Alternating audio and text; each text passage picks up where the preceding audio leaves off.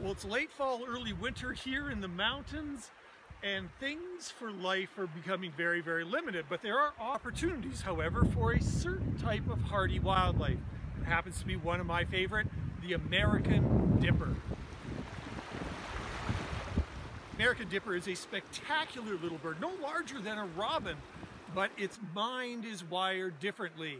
It treats these fast-flowing streams as their utopian landscape. They stay here year-round as long as there's flowing water. They don't care that it's near freezing.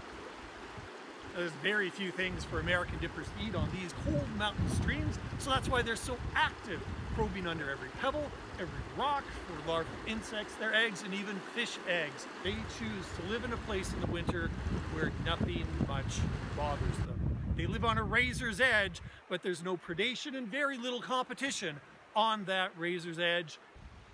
For these reasons, American dippers are almost everyone's favorite bird here in the Canadian Rockies.